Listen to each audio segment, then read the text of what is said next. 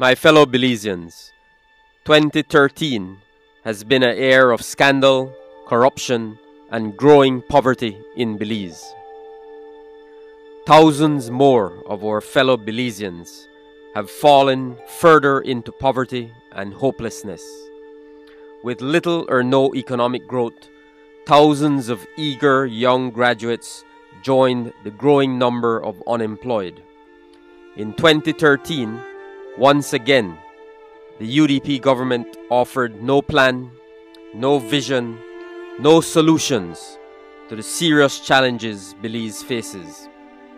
The UDP have rejected unity, rejected reform, rejected accountability, and instead have defended and embraced corruption, nepotism, and the status quo. 2013 has indeed been a bad year for Belize under this UDP government. But we must not and cannot lose hope. In 2014, we must stand united in our efforts to create a stronger and better Belize.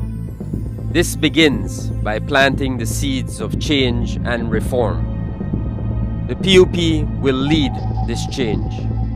We will present to the Belizean people our plan and vision for a more just and equitable society in which all Belizeans have an opportunity to live a better life and to provide for their families with dignity. We will work with all Belizeans who believe that Belize can do better and can be better. Let us therefore enter the new year with a renewed sense of hope and confidence. Let us be the change that we want to see. Let us fight for our country. Let 2014 be a new beginning.